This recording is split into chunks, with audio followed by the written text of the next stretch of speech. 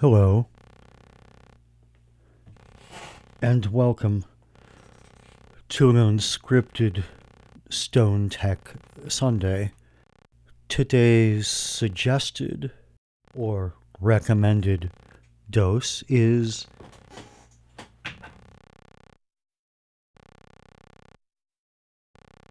again 50 milligrams of your favorite gummy.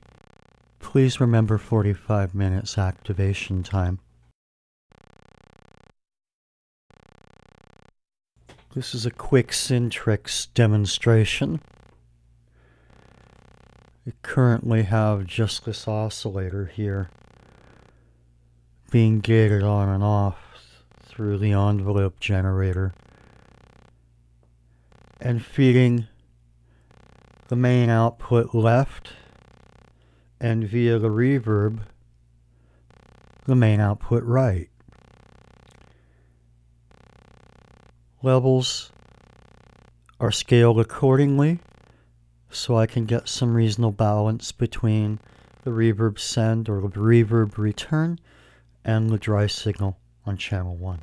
Again, this is a demo point out now that this is the reverb circuit and this is now completely useful and probably exceeds the original specifications of the VCS3.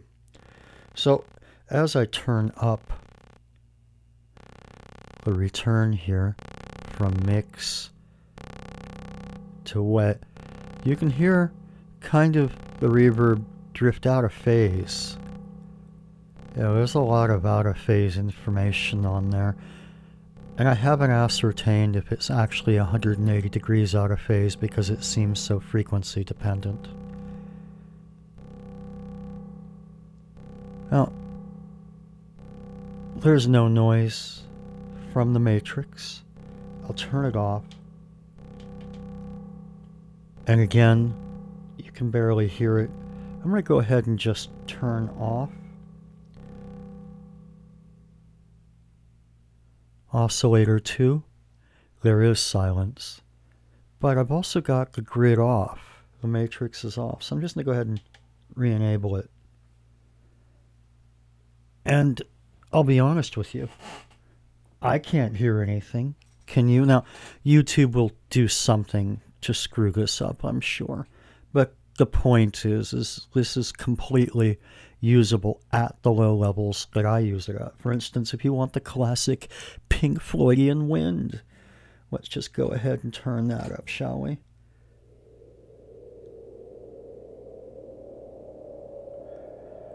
I even have the high-end EQ on channel 2 cranked up all the way.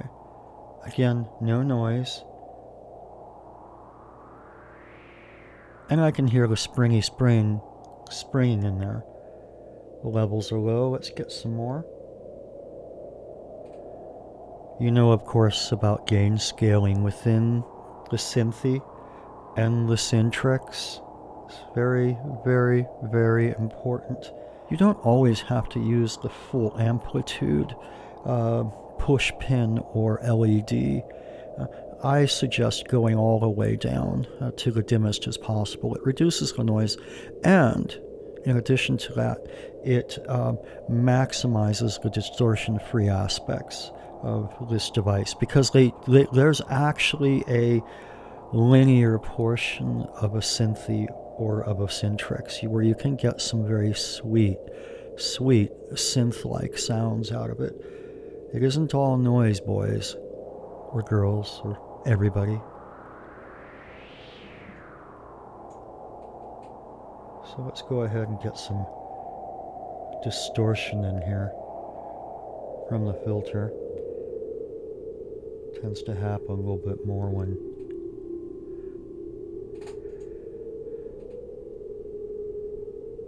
there we go. It's starting to get in there.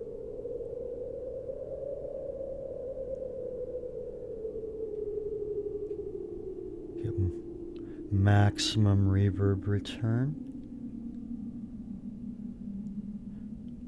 See, there it is.